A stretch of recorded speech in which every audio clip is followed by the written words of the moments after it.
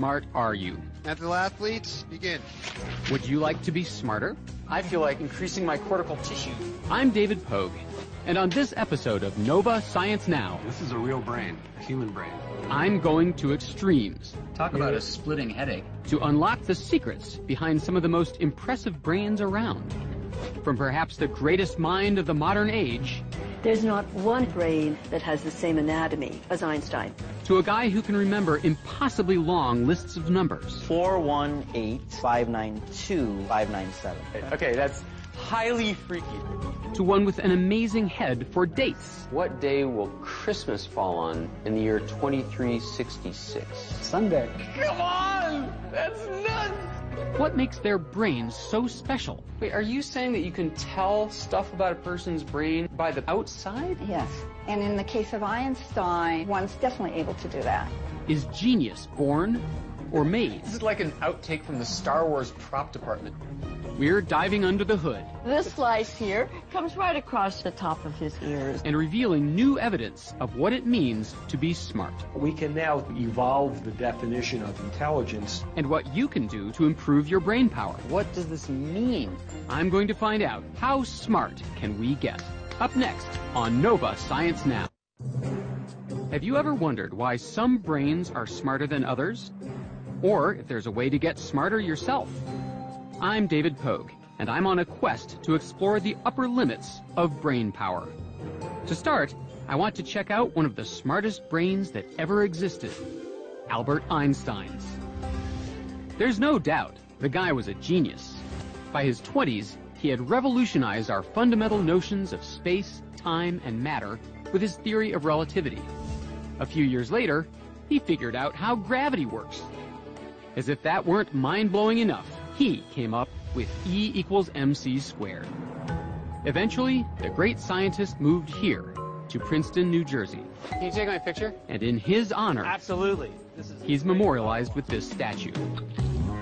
Not only that, there's a shrine dedicated to him in the back of a local clothing store. Next, you're going to tell me there's a Kennedy Memorial behind the deli. But what most residents don't know is that hidden inside this hospital is one of the best kept secrets in America. Over there. Albert Einstein's brain. Einstein's brain, the brain of the most famous scientist in the world, is in there, and they won't let you in to see it. It's been there for a dozen years. I'm unable to get access to it. It is a very bizarre story. Neurologist Fred Lepore would love to get his hands on it. He hopes it will reveal what made Einstein so smart. Was there something different about his brain? Believe it or not, we still have the chance to find out. Okay, rewind a bit. Einstein dies. Einstein died on April 18th, 1955. Thomas Harvey, the pathologist at the time, is expected to do a routine autopsy. Routine autopsy. But instead, what Thomas Harvey, the doctor performing the autopsy, decides to do is anything but routine. Without consent from Einstein's family, he decides to remove the brain. So the doctor on duty, not his partner, not his brother, took the brain and basically kept it? Yes. And started to study it? Yes. Harvey takes dozens, possibly hundreds of photographs, knowing what's coming up next. Because he's about to take the step you can't turn back from. He begins to dissect it over the next few days into 240 blocks. When you say a block, you mean a little cube of Albert Einstein's brain? Yeah. I can show you some if you care to see. You can get in there? I have pictures. These are the 2 glass cookie jars. We believe they hold about 180 blocks, although they weren't counted. You're talking about blocks of brain? Blocks of brain. Those things that are sort of that yellowish putty color are sections of brain, and each section of brain is surrounded by gauze. If you had all the access you wanted, you would find out, what, that he was a genius? You might find out he has some circuits that are different. Is it standard issue, or did Einstein really have a freakishly different brain? It becomes Thomas Harvey's life mission to find out.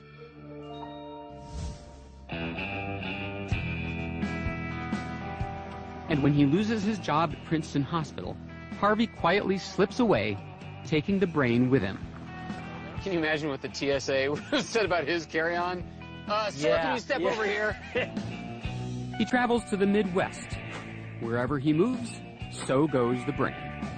From time to time, he sends chunks of it to researchers he deems worthy. Then, in the 1990s, he sends several chunks and some of his photographs to Canadian neurologist Sandra Whittleson.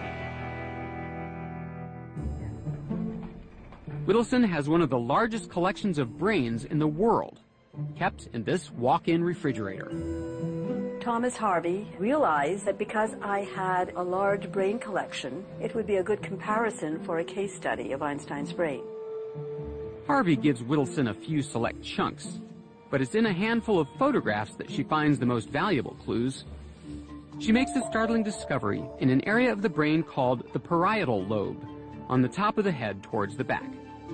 We have 125 brains in our collection, which means 250 hemispheres. There's not one hemisphere that has the same parietal lobe as Einstein. Whittleson believes that a part of Einstein's parietal lobe was 15% larger than any other brain in her collection. To find out what makes this discovery so important, I'm going where no host has gone before. With the help of pathologist David Zagzag and neurosurgeon John Golfinos, I'm taking a little brain tour. So, gentlemen, can you certify this is no plastic model? This is a real brain, a human brain. May I touch the brain? Very gently. Oh, wow. It's cold, rubbery, and it's clammy, and it's got a weird consistency. How would you describe this to someone at home? It's like hard Jell-O is what I think of it. Yeah, very hard Jell-O. That's good. Here, catch it. Put it down. The first thing you notice when you look at it is that there are these raised parts, these ridges. These tiny ridges, or bumps, are called gyri. They contain billions of nerve cells. The crevices are called sulci. The reason we have all these folds is that as the brain developed and as we got smarter, our brain got bigger, and to fit inside the skull, it had to fold in on itself. Does that mean that ancient man would not have as many folds? Correct. More folds mean more nerve cells, and that means more brain power. All of these folds are divided into 4 major areas, or lobes, which are found in both hemispheres. The area Whittleson found unique in Einstein, the parietal lobe, is a fascinating part of the brain. It's involved in how we develop a picture of the world around us. 3D rotations, spatial imaging. That's what the parietal lobe does. Wow. So it kind of makes sense that Einstein, who processed the universe and the laws of physics, should have a super developed parietal lobe. A unique parietal lobe could have helped Einstein think about space, time, and gravity in a way nobody ever had before. But is that what made him a genius? Were his unique parietal lobes the key to his revolutionary mathematical concepts? Wow, that's like a perfect score. At Texas Tech University, Michael O'Boyle is doing research that could help answer this question. He's been studying the brains of math geniuses like 13-year-old Sham. Einstein was a great scientist. So many others like Stephen Hawking, Newton, they were all really great scientists. I do want to be a great scientist like them. Today, Michael is scanning Sham's brain to see what areas he uses to do complex math. This scan is called an fMRI. The F stands for functional. While Sham presses buttons to answer math questions displayed on the screen, the scanner detects increased blood flow in the parts of his brain that are hard at work. These areas are depicted as red. How much is Sham making use of his parietal lobes? It turns out, a lot. He is relying on parietal areas to determine these mathematical relationships. That's characteristic of lots of math-gifted types. In fact, in a recent study, O'Boyle found that while solving math problems, math-gifted kids have 5 to 6 times more neuron activation in these brain regions than the average kid, especially here in their parietal lobes. But is there more? My quest to find out takes me to Santa Fe, New Mexico, to learn what anthropologist Dean Falk has discovered in Einstein's brain. Dean is a leading expert in the study of primate brains. Her specialty? Analyzing the meaning of those bumps and folds on the surface. Wait, are you saying that you can tell stuff about a person's brain by the patterns of the folds on the outside? Yes. And in the case of Einstein, one's definitely able to do that to some extent. While looking at Whittleson's photographs, Dean makes a surprising discovery in another area of Einstein's brain, the frontal lobes. Doctors, talk to me about frontal. So these frontal lobes are really involved in almost everything we do, making us who we are. Behaviors, planning, understanding what we're going to do next, staying organized. And they're really what make us human. They're very important, so I was curious to find out exactly what Dean discovered in Einstein's brain. So in looking at these photographs, something jumped out at me. I noticed a particular feature in the frontal lobe on the right. I've got a K on it here. That stands for knob. And would you like to know what part of the brain that controls? Why, yes, I would. Well, it's right in front of, give me your hand, it's this. If you wiggle your fingers. Yeah. You are using this general area. It's the motor cortex for the left hand. So this area here on the back of my right frontal lobe is controlling my left hand. Yes. And in the case of Einstein, it was greatly expanded and formed this knob here. It's a shaded area. And if you'd like to see on the brain, I'll show you where it would be if it were expanded in a human brain. It'd be right about here, but notice this human doesn't have this knob. And it turned out that I've just read this study that talks about that knob and what it means. This study reported that musicians who learn how to play a stringed instrument in childhood develop the same shape in exactly the same place. So I was surprised to see this in Einstein, and it fit, because in fact he took violin lessons as a child for years and years and years.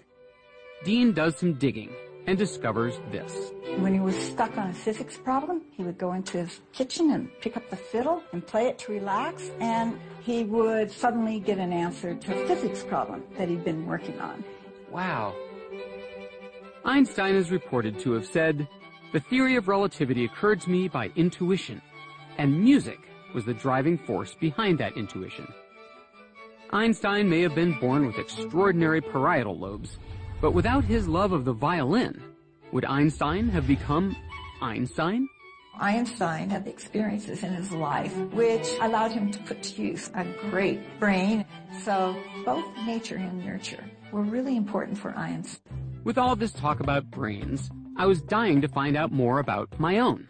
So I had some scans taken that show the surface of my brain and brought them to Dean to analyze. I don't suppose it's too much to ask if I have anything in common with Einstein. Well, very interesting question. Lo and behold, the same studies that show violinists develop a knob on the right side of their brains show that pianists develop something similar on the left. I've been told that you do play piano. Yes. And I want to ask you, have you done this a long time? Did Yeah, you take, since I was a kid. How long? I started when I was 9. In fact, the piano is a big part of my life. I played through college, on Broadway, and I still play today. Well, I'm not surprised because this configuration fits with the findings of the study. I've developed an enlargement right here in my motor cortex on the left side of my brain, just as many other pianists do. So I have reshaped my brain through piano lessons. That is a reasonable hypothesis. But enough about me. Let's get back to Albert. What the heck happened to his brain? Before Thomas Harvey died, he returned those 2 cookie jars containing Einstein's brain here to Princeton Hospital, which has refused access to outsiders like Fred Lepore. But recently, Fred got his hands on these long-lost photographs of Einstein's brain, which Harvey's family donated to the National Museum of Health and Medicine. So we have these newly emerged photographs of Einstein's brain. They've Really? been lost to science since 1955. No way! In analyzing them, Dean found several more unusual features in Einstein's brain, but the most surprising was in a different part of his frontal lobe. So I want to show you one of the most significant features. We have a frontal shot of Einstein's brain. Full frontal. Full frontal.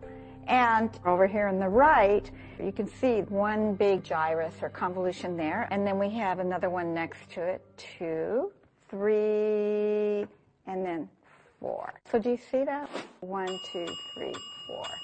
Yes, four giant gyri. That's right. This is very unusual because most of us have 3. So Einstein's brain has 4 big ridges on the front right side, and Yes. most people have 3. Correct. So does that mean anything? Does that make him smarter? Does more surface area mean more cognition? Well, we can only speculate, but this part of the brain is called prefrontal cortex, and it's involved in higher cognitive functions. Wow. Including remembering things, keeping them online, and my favorite, daydreaming and planning the future. So it's perhaps appropriate because Einstein was famous for his thought experiments. And it's possible, maybe even likely, that this part of the brain formed the substrates for some of his, remarkable abilities. But it isn't just Einstein's prefrontal cortex that's remarkable. Is there anything else that you discovered by studying the brain? The entire brain's unusual. So of course, no two brains are exactly alike anyway. They're like fingerprints.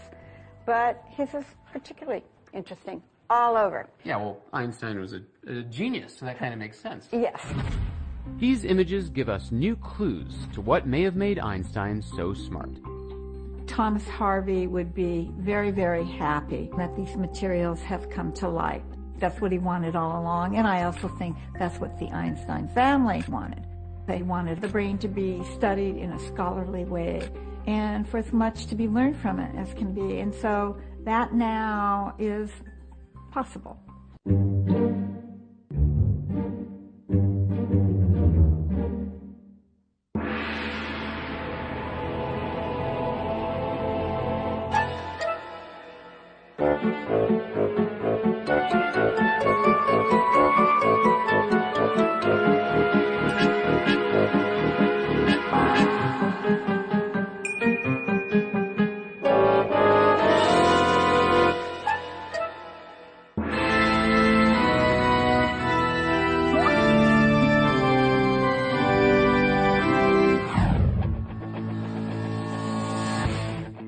Being smart involves many skills. Among them, how important is memory? To find out, I'm here at the U.S. Memory Championships. We have 5 minutes. Mental athletes, begin. First round, memorize 500 numbers in order in just 5 minutes. Trying to remember more than 20 makes my head spin. Nelson Dulles, a previous champion, memorizes 303 of them, making him the winner of this round. Oh, come on! It's rigged! It's stacked against people with bad memories. Next, I have 5 minutes to memorize the exact order of an entire deck of cards. Maybe I'll get extra points for creativity. Or not. Of course, Nelson beats everyone, recalling the order of the entire deck in 87 seconds. Unbelievable. Unbelievable. How smart is this guy? And how does he do it? I pictured Olivia Newton dunking a helmet. Huh? Olivia Newton? Dunking a helmet? Believe it or not, he's using an ancient technique that goes all the way back to 500 BC.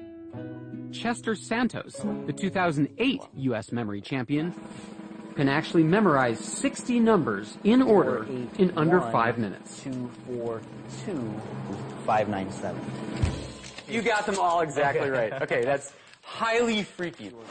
Now it's my turn to learn this ancient memory technique. All right, bring on the list. Chester takes out a list of 40 random words for me to memorize in order. Monkey, iron, rope, kite, house, paper. That's right. I said 40. Bicycle, elephant, computer, sword, necklace, and pizza. That would take me several hours. You will have this perfectly memorized in 10 or less minutes. All right, I just want to be clear for the record. If I don't, it's his fault. Step 1. My lesson begins by walking around my living room, making note of objects I see every day, like my beloved grand piano, my favorite chair, and my kid's guitar. Toys really meant to have these cleaned up. Watering can. Chester tells me to study these objects because we're about to use them to help me remember those 40 words. The globe and the pillars. Now it's on to step 2. Imagine that on top of this piano, there is a monkey dancing on that piano. But you don't just see the monkey dancing around, maybe you even hear the monkey making monkey noises as it's dancing. Because that's the first word, monkey. So picture that, really imagine that happening. Okay. And this monkey picks up a giant iron. How does this strange technique work? We asked a memory expert to explain. We are visual, we are auditory, we have all these different senses, and the more a single piece of information is locked in through the various senses, the better chance it's retained. So the crazier and more vivid the story, the better. Now, at that chair, see a rope attached to a kite. And the kite's flying around in the air. Just picture that. The guitar is smashing into a house. And you discover that the house is made of paper. Further down the list, my tissues are having quite a memorable experience as they get run over by a bicycle with an elephant perched on top. Can you see that? I can. Something's wrong with it. But you will remember this stuff. Yes, I will definitely remember that. The time has finally come. I don't have any particular confidence in this. I have a lot of confidence. Beyond the monkey. I know I got the monkey. So on the piano, we have monkey and iron. And then next to it was a chair, and that had rope and kite. And then guitar, smashing of the house, paper.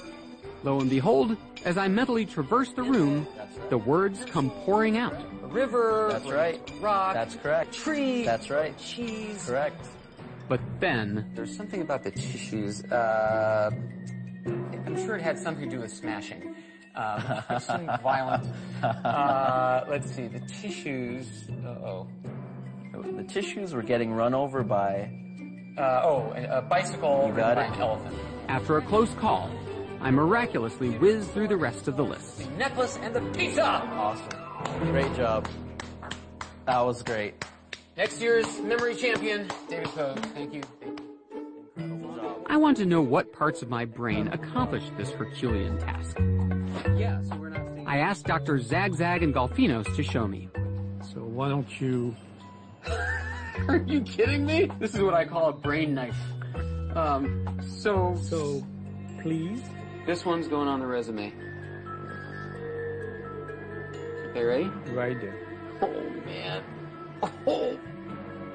Wow. I am very happy to inform you that you have made the most symmetrical cut.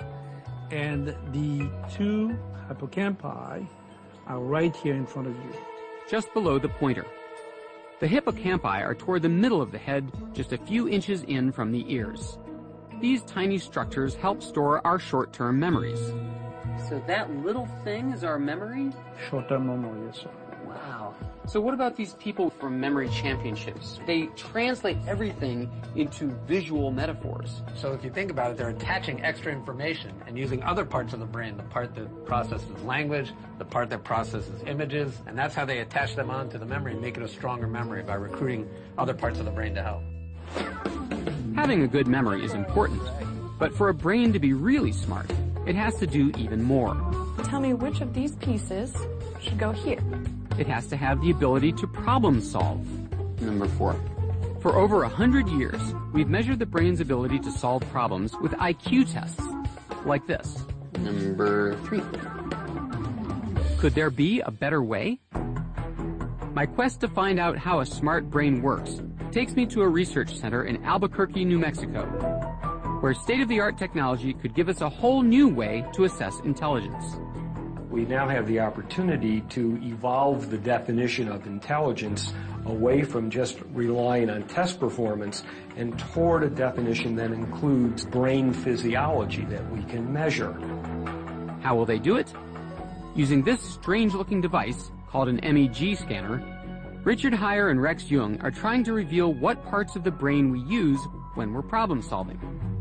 This is like an outtake from the Star Wars prop department. Yes. But instead of impersonating Darth Vader, I'm taking a pop quiz.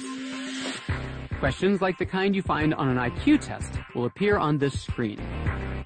I'm supposed to solve brain teasers like this. As I do, my high-tech helmet picks up what's happening in my brain. The brain is made of billions of nerve cells, and every time one communicates with another, it generates an electrical signal. Those signals give off a magnetic field, which is picked up by my helmet. The result is an animated image of my brain.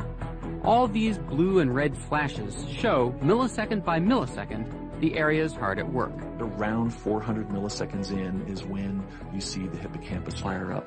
I'm making good use of the areas I used to memorize those 40 words.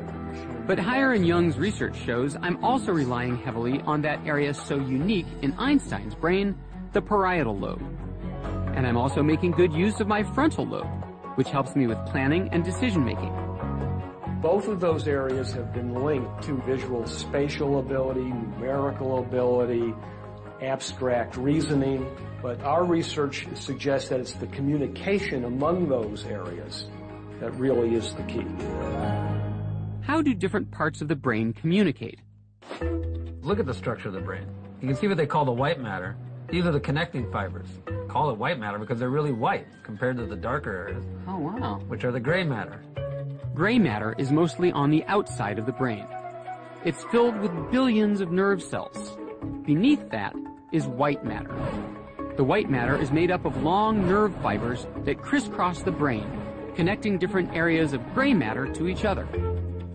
The amount of gray matter you have is really important, but intelligence researchers are discovering that that spaghetti-like network of connections is just as crucial.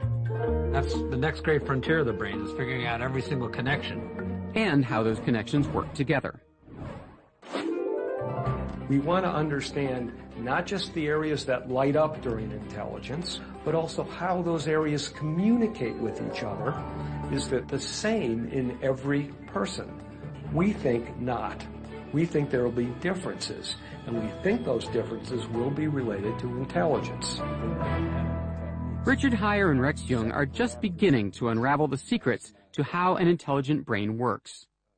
But until they can solve this mystery, I'd like to know if there's a way you can make your brain smarter. You might be surprised at what the good doctors order.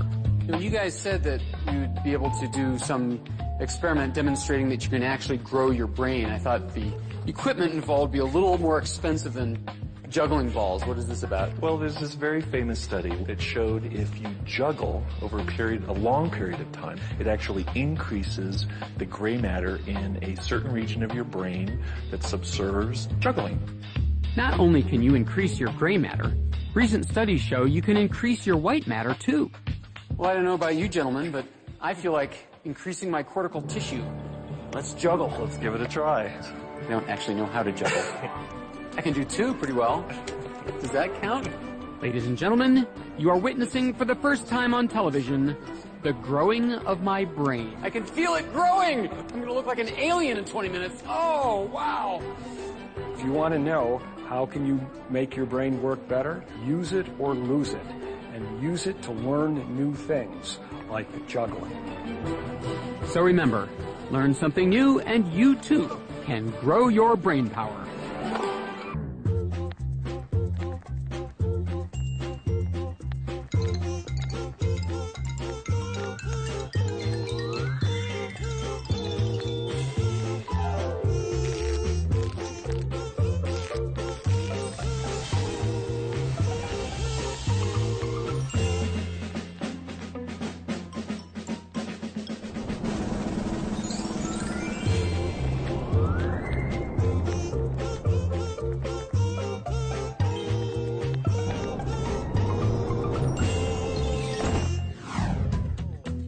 Every brain is unique, but few are as extraordinary as George Widener's.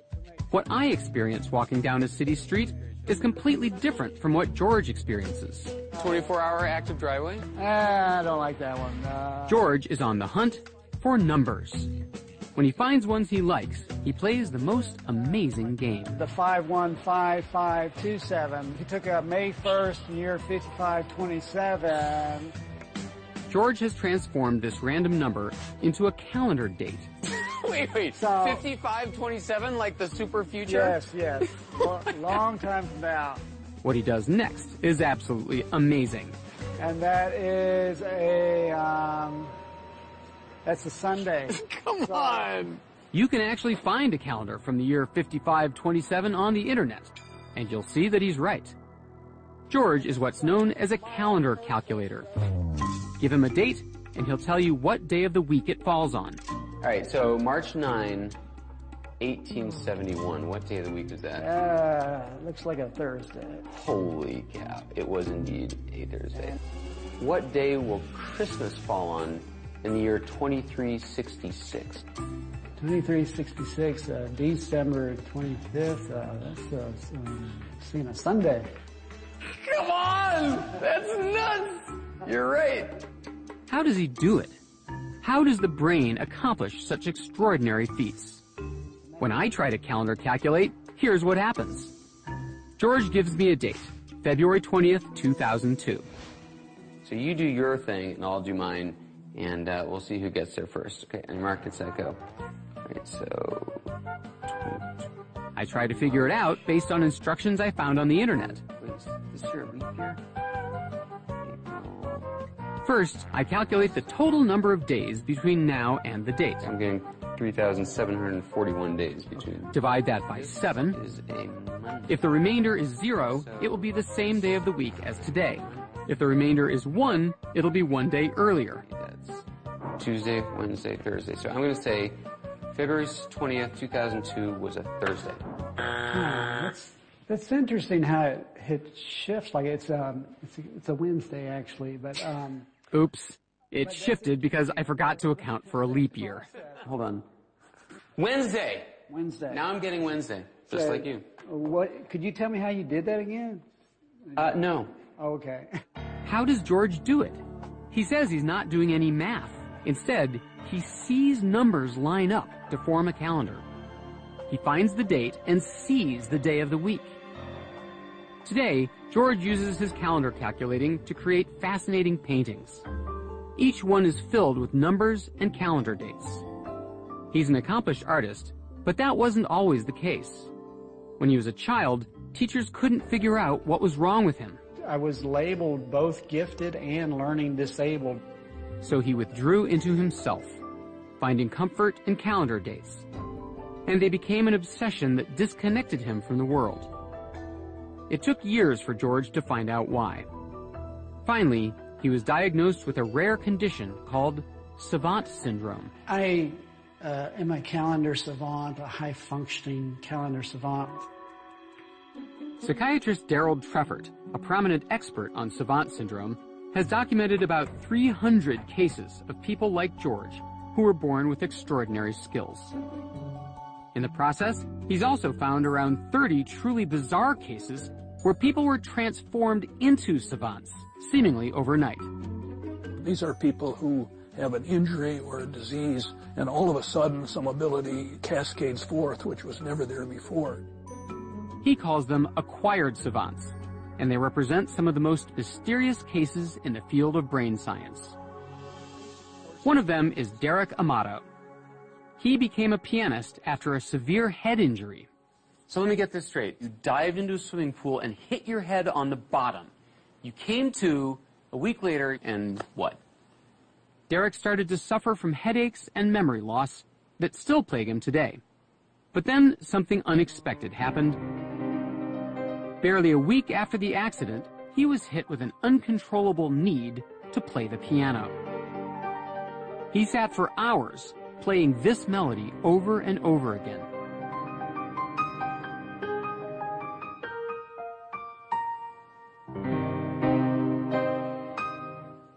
And that's what it was. And you weren't a piano player? No. So what I'd love to know is how you picture and think about music, because when I learn a piece of music, I generally look at the sheet music, and each note is on a line or a space, and it represents one of the keys on the piano, and I I learn it that way until I can...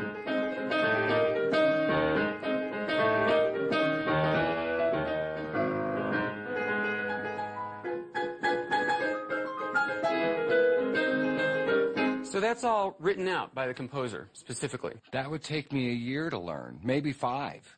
Wow, so do you read sheet music? No, I see blocks. I see these black and white squares nonstop. These blocks tell his fingers how to play that melody. Something kind of miraculous happened to your brain when it hit the bottom of the pool. Right. But what? Why do people like Derek develop savant-like abilities after a head injury?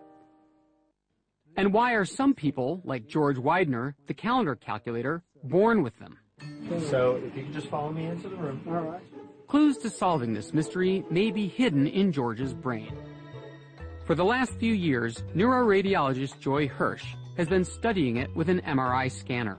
What we're seeing is the structural pictures of his brain. It looks to a layman just like a normal brain.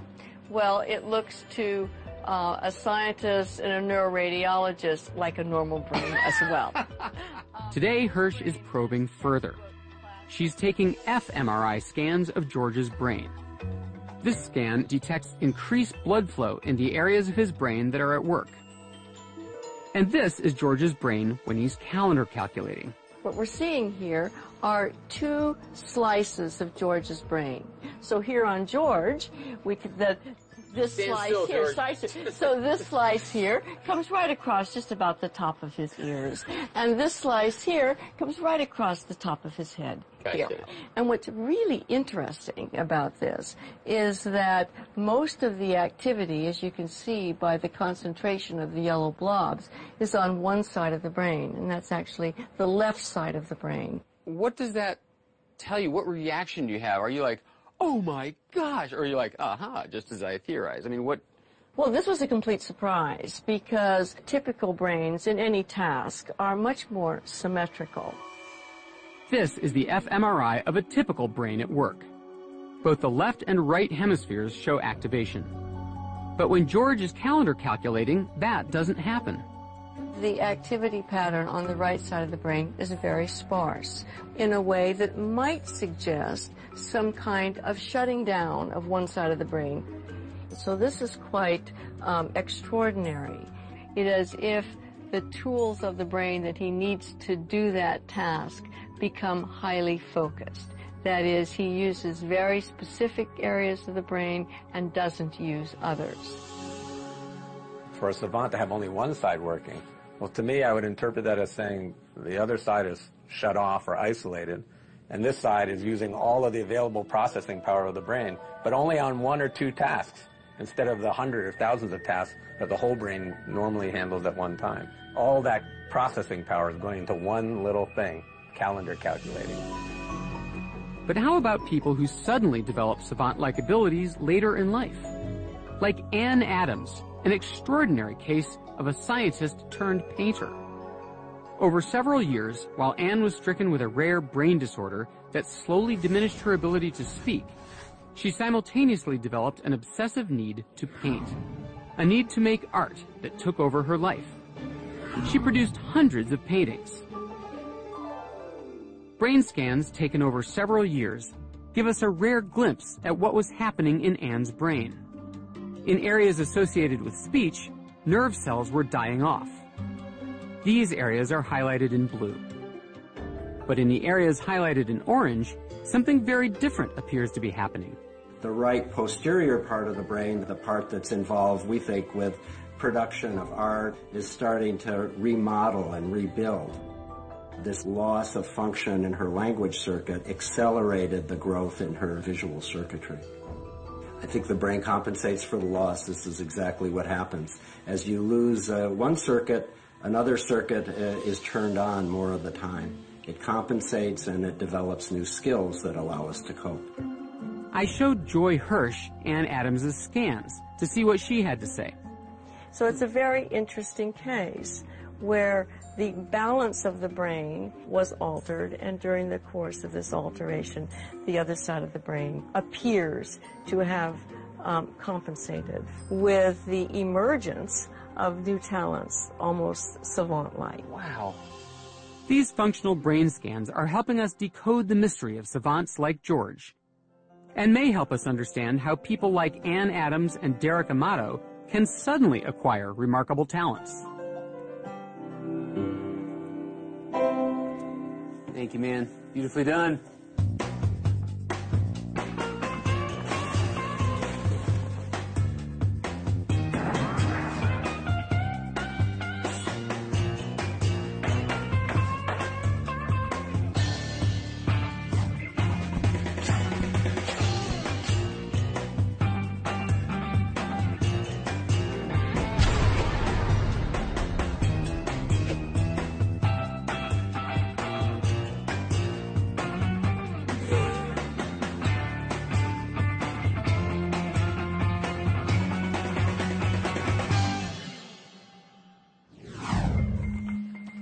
These kids are about to take an exam, just one of many in their lifetimes, and they're feeling the pressure.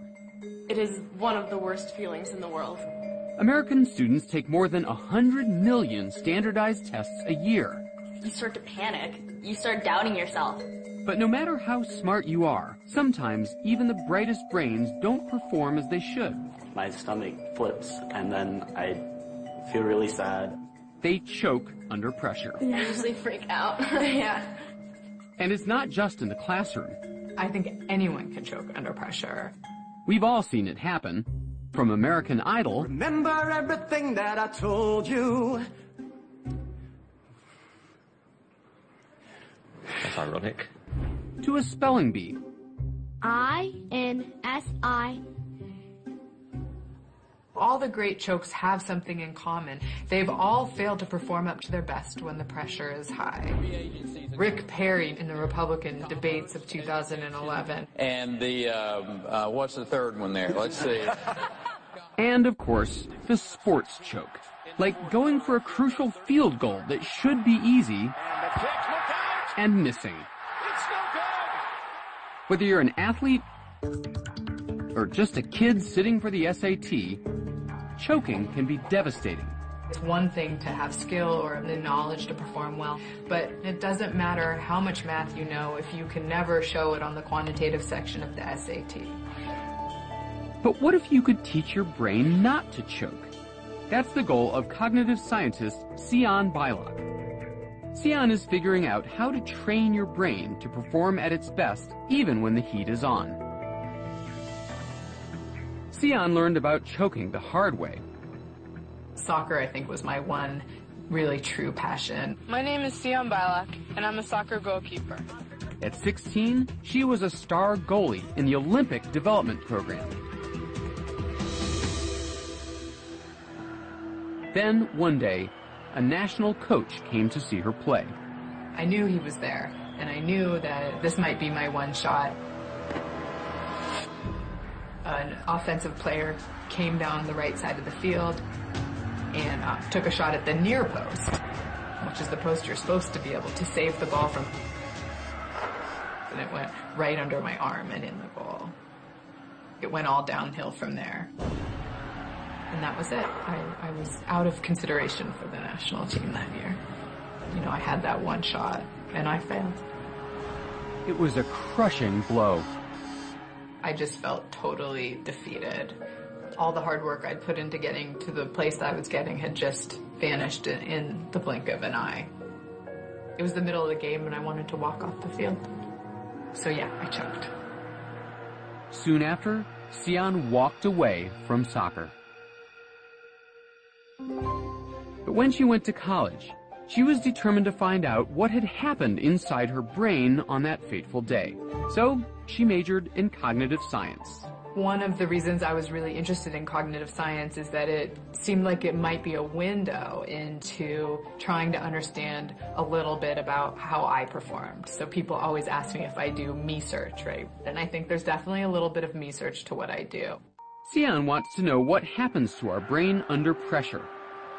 And her research team has figured out the perfect recipe for high anxiety. What we do is we have these students come in and they do a block of math problems. They even make the math problems look strange to throw the students off. And then we give them a series of instructions that are really designed to create a very stressful environment for them. They put money on the line and tell the students that a partner is depending on them to improve their score. But if you can't improve, then you won't get this additional money, and neither will your partner. At this point, the students are really freaking out. And then, but to really make it a very, very stressful environment, we bring out a video camera and we put it right next to them. Do you see a red light? Then the students do a second block of problems. And it works. Most people, when they're in our stressful situations, really do feel pressure to perform at a high level. And as it happens, lots of people choke under that pressure. Usually they choke about 11 to 12% below their initial block of problems. So what's happening when they choke? Only the scanner can tell. We put people in this MRI machine. They're lying on their back, but they can see a computer screen and they're actually performing problems. They use a controller to give their answers. Then Sion's team makes them sweat. Finally, during this next set of problems, we're going to be videotaping your performance. Sion's theory was that these stressors were messing with the patient's working memory. It's a little different from short-term memory, which comes from the hippocampus. Working memory is your mental scratch pad that essentially allows you to work with whatever information is held in consciousness. And it involves the prefrontal cortex, which is part of the frontal lobe just above our eyes. Our prefrontal cortex essentially allows us to do all those special things we can do as humans, whether it's hitting a tiny ball into a tiny hole or juggling lots of math problems in our head. Based on activity she saw in the scans of her stressed-out subjects, Sion can infer communication between the prefrontal cortex and the emotional centers of the brain, like the amygdala. And when the emotional centers are overactive, they can prevent clear thinking. In these situations when people fail, these worries tend to come online and co-opt those prefrontal resources that people would otherwise use to perform well. Sion's preliminary data suggests that in a choker's brain, the emotions cause a racket big enough to interrupt working memory. But what about those lucky people who don't choke, who perform well under pressure? What's different about a non-choker's brain? It's almost as if the prefrontal cortex and those emotion centers of the brain uncouple or stop talking for a moment. For non-chokers, it's almost as though they temporarily put the conversation between these two parts of the brain on hold.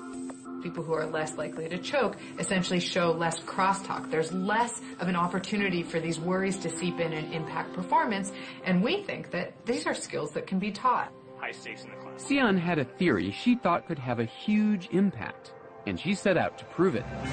She went where the stress was boiling over, a high school biology exam. Just before the test started, Sion's team gave the kids an extra assignment. We came into the classrooms and asked all the students to either write about their deepest thoughts and feelings or sit there for 10 minutes.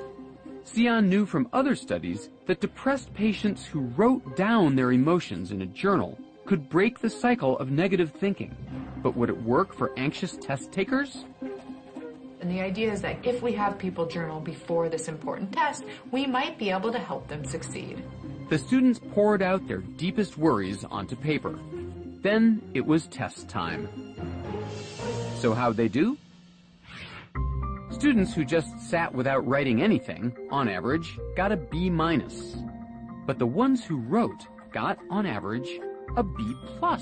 We boosted these students' scores over a half a grade point by just having them sit and write for 10 minutes about their thoughts and feelings about the upcoming high-stakes test. So what did the students write? There's millions of butterflies in my stomach. Breathe, breathe, I'm telling myself. So he starts out talking about how worried he is, and then towards the middle he says, as I continue to think about this final, I relax significantly. For those students with high test anxiety, journaling was a silver bullet. But why does it work? When people are worrying up under stress, it's almost like a computer with too many programs open at once. Sometimes everything crashes. And by writing down some of those worries, you're able to offload some of those programs so you free up resources to perform at your best. Journaling may help kids show how smart they are when it matters most. You don't have to be an Olympic athlete or sitting for the SAT to have these choking experiences. Whether you're interviewing for a job or just one of my favorite places where I often show parallel parking in front of your spouse, some of the same processes can drive that underperformance. What my work shows is that it doesn't have to be an inevitable phenomenon and that we can learn from those poor performances. And what if she'd never choked? I've thought about this idea. Maybe if I hadn't choked in front of the national coach, I would have gone on to play in the Olympics. But I'm happy with all the lessons I learned from that experience, and I think I've been able to take some of them and use them in my new life pursuits. I want my work to really push the bounds of what we're able to do so that everyone can perform up to their potential. And Sion practices what she preaches. She journaled before this interview. So what did she write? So I wrote, "What a day. I'm exhausted, and I hope that doesn't make me sound incoherent. I need to just focus on the present, on today, and have fun with it, and not let my thoughts or worries about tomorrow or the next day seep in." And did it help? Sure. Did I ace my interview? Then yes.